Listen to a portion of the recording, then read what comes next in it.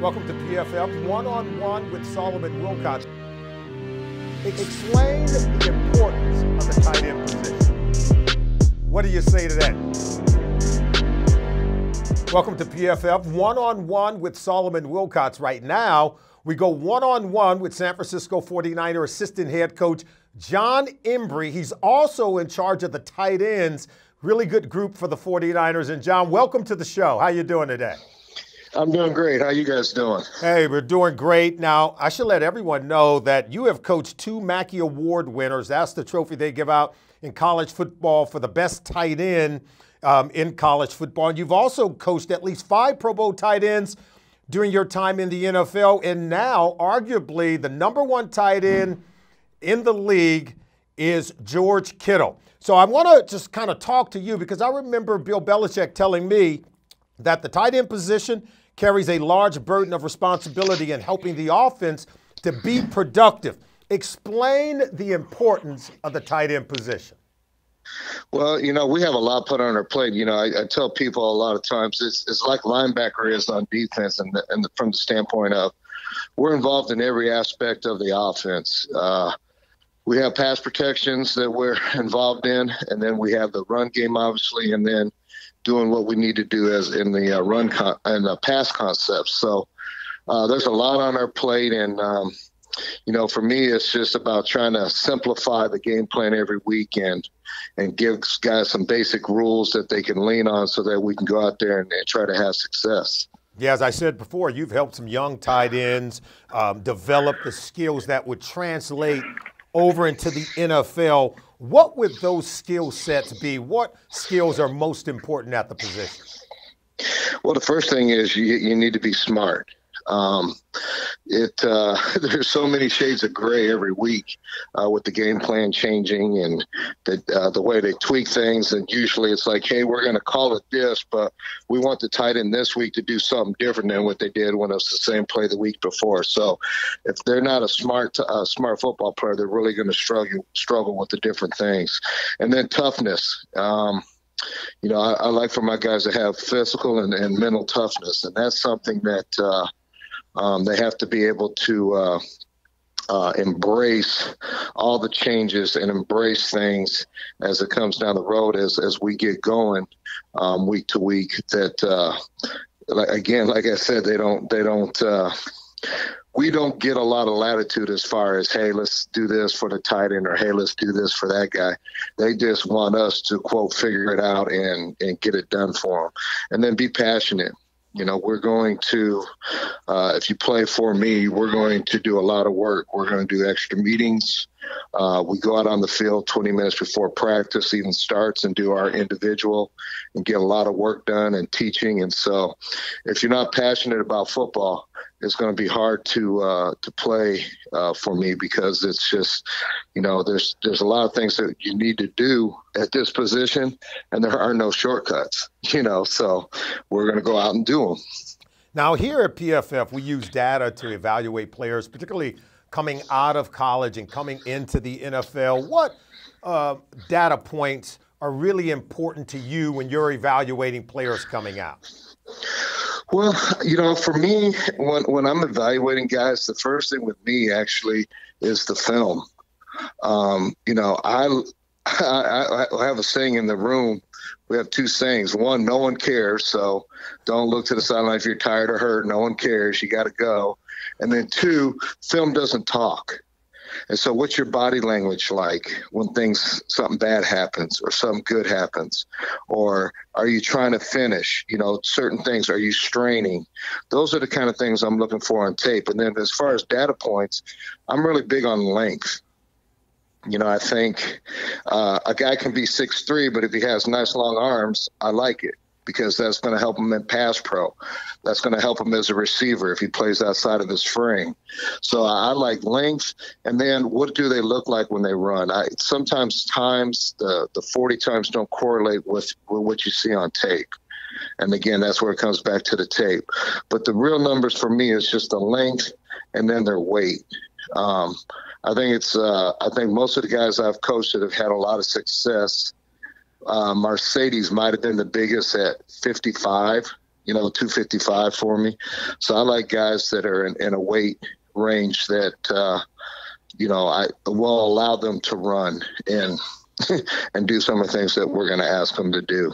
So what was it about George Kittle at 6'4", 247 pounds? He runs an impressive 40 time at 4.5 when he was coming out of the University of Iowa. He only had about 300 yards receiving, I think, in his best year there. And then in 2018, he sets an NFL single season record in terms of receiving yards at the tight end position. So what was it about him that you saw coming out of college, and what has ultimately made the difference to help him to become the player that he is today? Well, the first thing is I knew he loved football.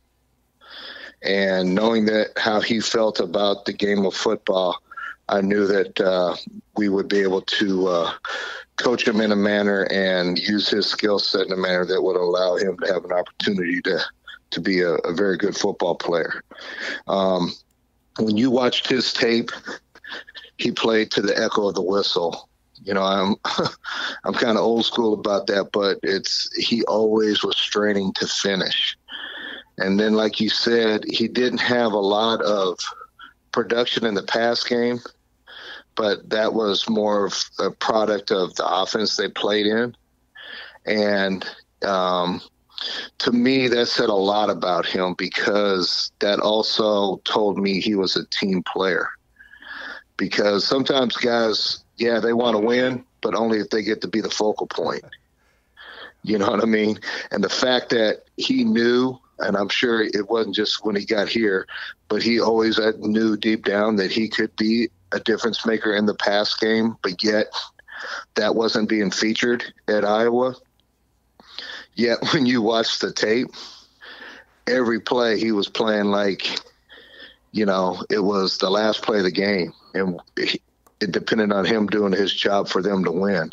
So seeing all those things and getting the feel for how he felt about football with the conversations that we had, I had with him during the combine and on the phone, he was a guy I had ranked very, very high coming out, and was just nervous about whether we were going to get him, because I kept, saying third round, like, God, let's go get him, let's go get him, let's go get him. And, obviously a lot of people didn't have high grades on him. That was part of the process, the decision makers throughout the league, and I'm glad that we were able to still get him. Yeah, they made you wait until the 5th round. And speaking of high grades, here at PFF, George Kittle has been our highest graded tight end in the NFL over the last 2 seasons. Just kind of talk to me about that. And does that leave an impression on him? Because I know a lot of the players, they're asking you about their PFF grades. Yeah, it is. It's what you guys have done, I think is fantastic, because, when you and I played, we got grades, a letter grade, or you graded out at 82%, and it was so arbitrary, depending on plays, your point of attack and all those different things. You guys have done a great job of coming up with formulas that breaks it down. Hey, here's where you are as a pass protector. Here you are as a run blocker. Here you are as a pass catcher, or whatever it is, based off of position, how many pressures he's given up, or sacks, or drops, and all those things. And I think that's awesome, because, in our room, I grade them on finish. Are they between their man and the ball when the ball carrier's tackled? In the run game and the pass game, do you make more than one man bring you down, or make the first guy miss? It's those things. If you didn't, it's a minus. If you did, it's a plus. But when you sit there and you talk to the guys about where they are graded and all that, like I know with Kittle and with me a little bit, it's like, hey, this run game, I feel like is, we got to keep getting that up, because I know how he feels about his run blocking and wanting to be the best at that. He takes it with a grain of salt too, from a standpoint too. It's opinion, and you have to as a player because you don't want to listen to the crowd noise, so to speak. But I think when it's all said and done at the end of the year, it's something that means a lot to them to be the best or, grade out at that. Now, he was recently quoting you as someone who has really made an impact on him. Of course, you're his coach, but he said that you have taught him to not let one guy tackle you. Talk to me about that philosophy and how it has translated into production on the field. Well, my philosophy is that if we get the ball in this room, one guy should never be able to bring us down. That's just, to me, it's a mentality that you have to have. Yes, it happens. We get that. But at the end of the day, you got to have the mentality, make them tackle you. You don't have to let them, make them. And so Georgia's rookie year, for me, it starts in minicamp and OTAs. Like, if you run out of bounds and, you're running down the field and the DBs are coming to tag off and you go out of bounds, that's a fine in the room. So it's just trying to create that mindset in them. And Georgia's rookie year preseason game against the Broncos, he caught a ball on a slide route on a keeper and turned up the field. And he ran through two guys on the Broncos and went in for a touchdown. And he came to the sideline and he was like, you're right. You're right. I'm like, I'm telling you, you get going, you're going to make some people pay. And so he's consistently gained confidence over it. He's learned to get behind his pads, dip his shoulders and all that and run through tackles. And now it's become a makeup. He's embraced it, and it's become, really a big part of what he is as a player. Oh, there's no doubt. He literally attacks defensive backs, even though he's the one carrying the football. You love the effort. You love the energy. You love the passion. One last question before we let you go. What do you say to those kids out there who are aspiring tight ends and they hear people saying, hey, tight ends don't go to the Pro Bowl as run blockers? What do you say to that, Jon Embree? Well, there's a couple things I say to that. First off, my daughter can catch a football, so anybody can catch a ball. All right, so if you think you're going to make a living just catching it, you're sorely mistaken. I went a little bit through that with Mercedes in college, and now Mercedes is in year 14. I think maybe the best, I'm going to say between him and George, two best blocking tight ends in the NFL. And he learned to block. I taught him how to block. I taught him the mindset. We drill some things. And to me, I would tell a kid, you're going to play longer in the NFL if you can block than you will as a pass catcher. There's a few that get to, in the right system and everything has to fall right where you can have a long career not blocking. But if you can become a blocker, Logan Paulson was another kid I had at UCLA who's had a very long career in the NFL. I think he made 11 and outlasted, I think, everyone in his draft class. He was undrafted because he can block.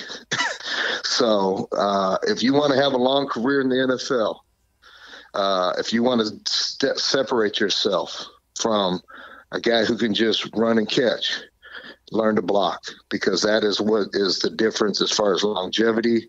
That's a way to separate yourself. And if you can't catch, that's the way you become a complete player. And then you can play every play instead of just playing 38 snaps a game or 40 snaps a game out of a 64 snap game. If you love football, you don't want to come off the field.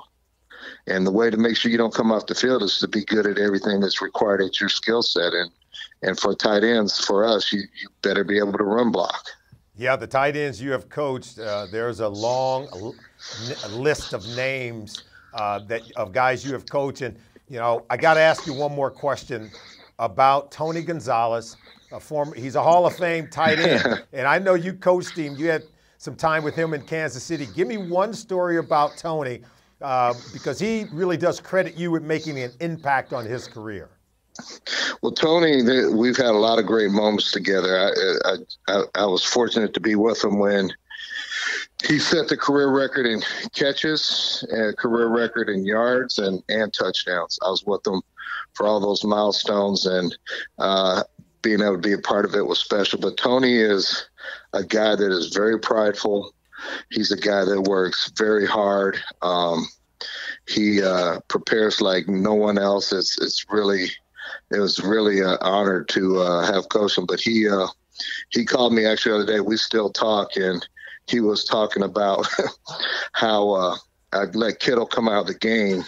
You know, George has that broken bone in his leg and MCL issue. So he let Kittle come out, and he was sharing the story. We were playing in Miami, and it was really hot that day, and he was dying. He'd run a couple seam routes and all this stuff, and he kept looking to the sideline for, to come out.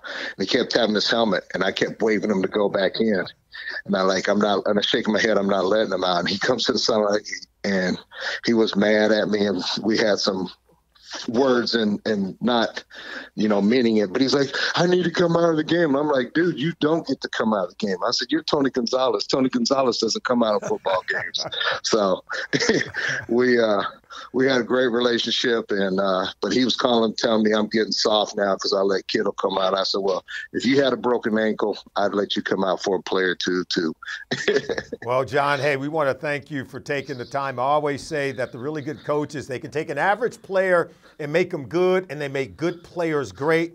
You deserve all the credit for the great work you've done improving the abilities and talents of some really good players. And, of course, they do give you the credit. We want to thank you for taking the time to join us today. All right. Appreciate it. You want to get rid of me and get back to more great PFF YouTube content? All you have to do is push that button right there and subscribe. Thanks for watching.